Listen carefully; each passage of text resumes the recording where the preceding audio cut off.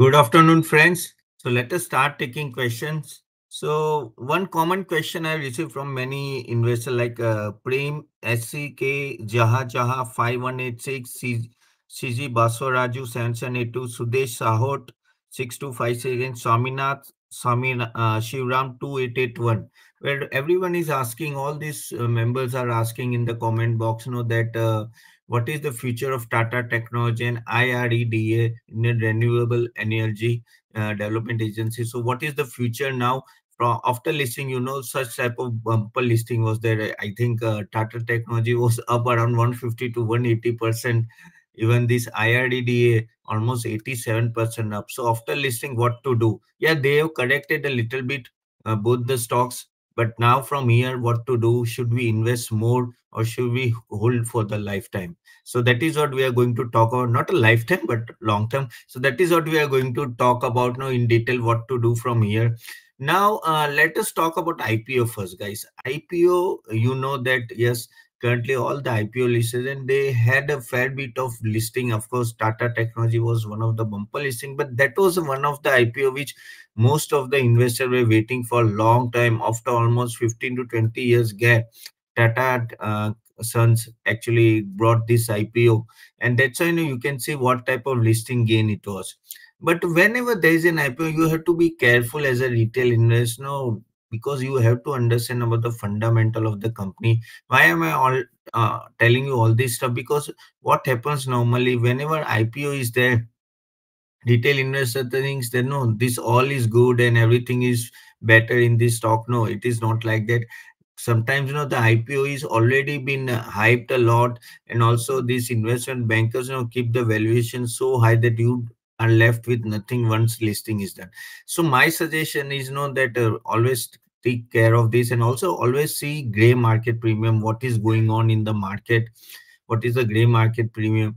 And if you're not sure, no, please get out from the stock on the first day of the listing only. That is what my suggestion is, if you are not aware of the fundamental of the company. Because investor bankers, they keep the listing price so high, not listing price, but the IPO band so high that nothing is mostly left.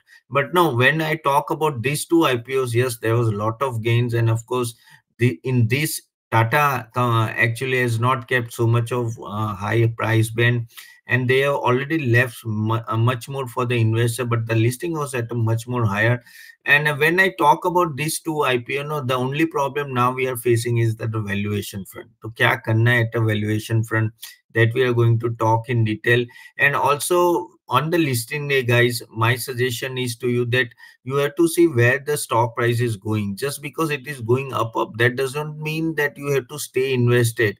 Okay, कि भाई ये ऊपर ही ऊपर जाएगा नहीं. Many times you seen so many stocks has gone up, then can like Gland Pharma.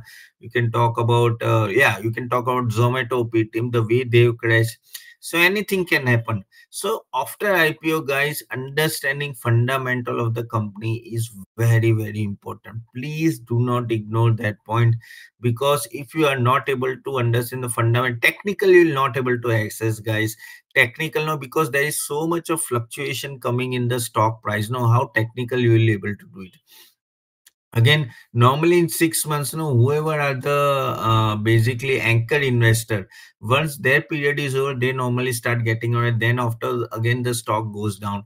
So lot of things, like if you talk about angel one, no, I do remember it listed around 300, 350, and now it is almost no more than 2000 rupees. And that is what you have to understand. Sometimes the stock will give you a much more bumper return, but when you will able to take that, when you are able to understand with the fundamental of the company. Otherwise it will always be a tussle within the emotions ki main bechu ya rakhu, bechu ya rakhu. So please take care of this. Today we are going to talk fundamental of both technology, Tata Technology and IRDA, that as an investor what we should do. Correct. So guys, let us start with that. But before I go, guys, please do subscribe our channel and do like our videos if you feel it, and please share it to your friends and relatives so that everyone can take benefit out of these videos. So let us start with our understanding about these two IPO just listed. So let me share the screen. So talking about Tata Technologies, guys, first we'll take Tata Technology. and you can see already, it is basically it's a large cap stock because listing was at a much more higher level. But stock P, now this is where the problem will create, that is 77.5. ROC is good, even ROE is very good. So there is no issue on that part. Of course, it has gone up to 1400 level, and then it has gone to 1151. So this is what is there, Tata Technology, it is a Tata Group subsidiary, of course, subsidiary of Tata Motors. And they are there in the designing and all that product development. If you're not gone to my initial IPO briefing, you can check the IPO, Tata Technology IPO details. There you will come to know. I'll put the link below. Now let us talk about the stock price. Yes, it has gone up and then gone down. From the listing, it has recovered a lot. So no need to check the price. Now, when we'll talk about the peers comparison. But one thing you have to understand here is how is the performance over the years.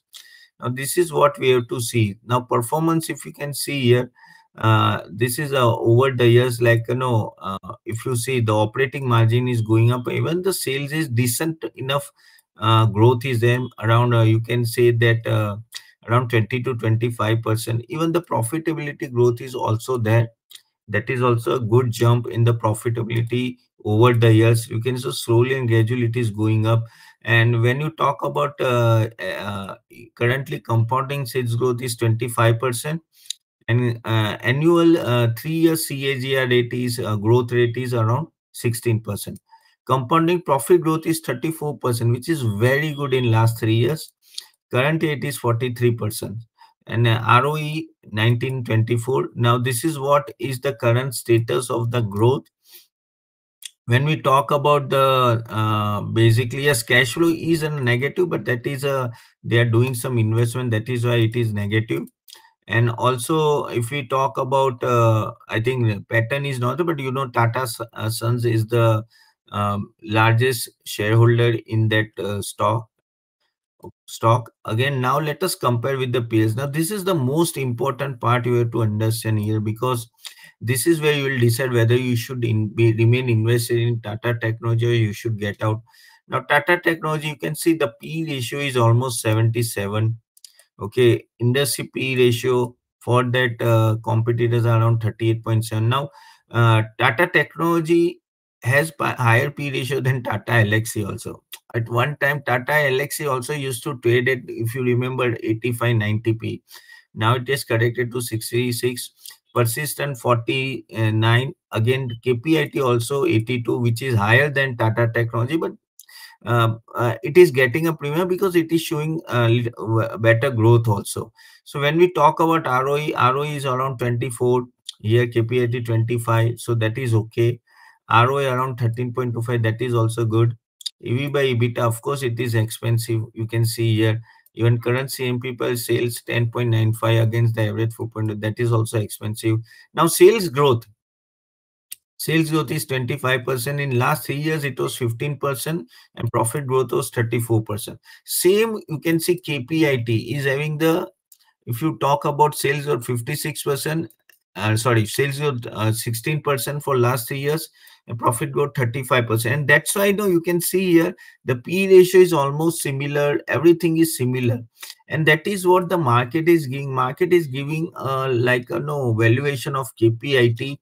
And of course, KPIT was not so good now. Okay, slowly and gradually, the way it started performing, overall the market started getting more premium. That's why its P ratio started going up. So the constant sales growth you can see here, that is what has helped basically KPIT to increase the P ratio. More premium was given. Persistent, of course, 38%, much better growth, much better profitability. But then also Persistent is not getting that type of valuation which Tata is there. Tata, of course, because of the name of Tata also, it is getting more premium. Again, Tata Alex, you can see 25, profit growth 44. That is also having a much better than Tata Techno. But yes, P ratio is lower. So if you talk about this, now why I'm talking, okay, current ratio and all that is there, but it's okay if we don't see that. Okay. Now, if we, what I want to try to convey is that valuation of Tata Technology is at par at what it should be. Okay, और उससे कम ही होगा, हो सकता है इससे ज्यादा होना, यानी it is over value, and that is what you have to keep in mind. So my suggestion here is not that you should wait how is the performance of basically Tata Technology in next quarters. If it is able to perform better, then I think no, you should invest more, because otherwise this high P ratio will not sustain, and again then it will start falling down.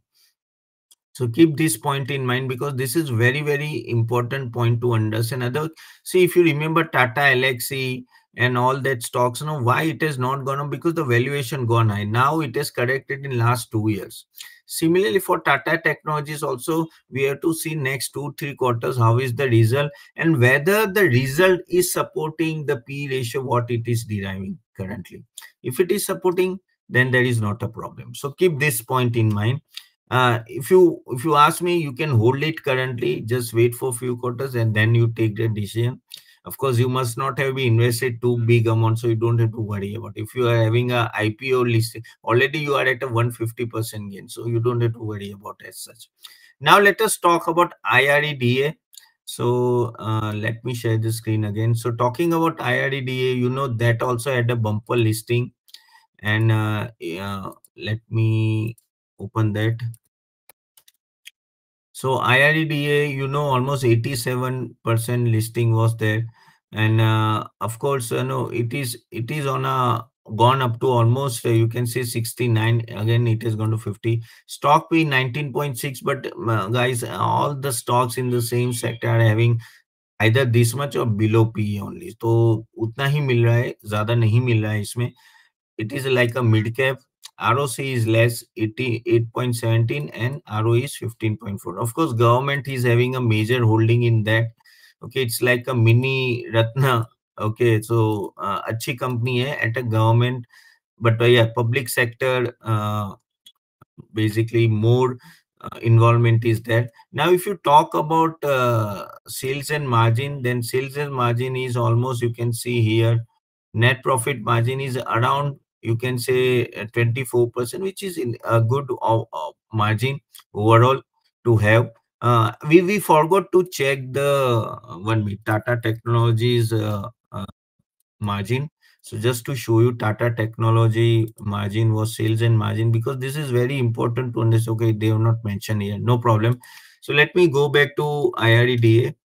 So yes, margin is okay overall, if you can see here. Again, now let us talk about the profitability and quarterly result. So quarterly result, guys, you can see gross NPA and net NPA, which is around, you can see 3 and 1.65, which in last quarter was 3.08 and 1.61. So yes, little bit of uptick is there, but 1.6 is not so great also, but okay type. So somehow if they are able to control their NPA, that is a positive sign.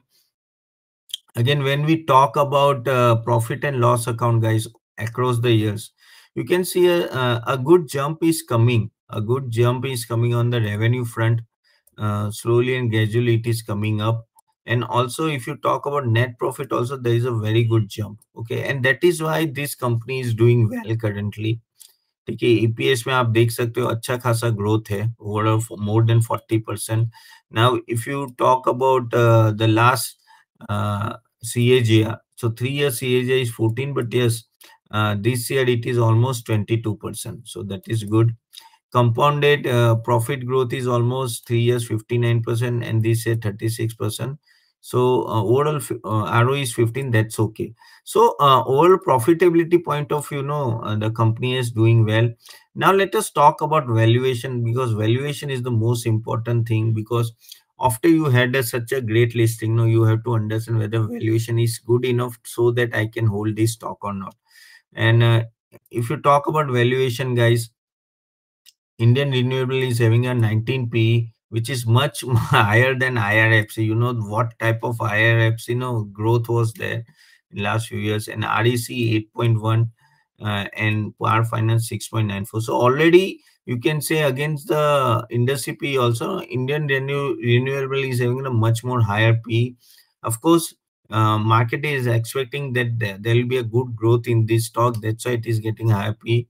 Now, if you talk about current CMP divided by sales, 4.87 is on a higher side. But you can see here, yes, ROA 15, that is okay. ROA 1.98.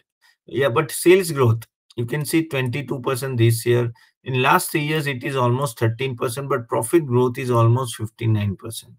And that is what helping is I in IRDA. Again, sales growth, IRFC is 15.9, and sales growth in last year is 21% for IRFC, and profit growth 25%. So what I'm trying to convey here is that if you see the sales here and profit, that is validating a higher P because their profit growth is good. Okay, but as I told you earlier also, that higher P is justifiable provided they are able to sustain the same type of profitability or more profitability from here. अगर वो नहीं कर पाएंगे, then this P ratio will go down. So please go through the next few quarters, how it is going to perform. Currently, even for IRDA, I will not tell you to buy more stocks because valuation is on a higher side. But at this level, if you want, you can hold the stock and see if in future how the result is coming. Of course, it is a government company, so dividend and all that will be much better. And hopefully it is yes, it is a one type of monopoly only. But yes, both Tata Technology and IRDA both falls in a bucket of a good stock. Only the valuation is a problem. So but yes, if the valuation goes down of these companies in future, I think you should enter this stock, and that will happen only when there is some issue is going on in the market and then they fall. That's a different thing. Again, guys, if you want to understand know how to do a valuation like this and the way we are checking, you can attend my masterclass. Normally I do every week, so the link will be given in the comment box. Do attend that masterclass. It will give you a lot of value because, guys, at the end of the day, we are talking about long-term investment here. If you want to really earn in long-term investment, you should know the fundament of the company. Technical we are using for some entry exit, that's a different thing, but fundamental is very important. Do attend in session, that will help you a lot, and again, guys, do subscribe and do like this video and do share this video to everyone so that everyone can take a benefit of it. So thank you very much, guys. I'll see you tomorrow morning. Bye bye.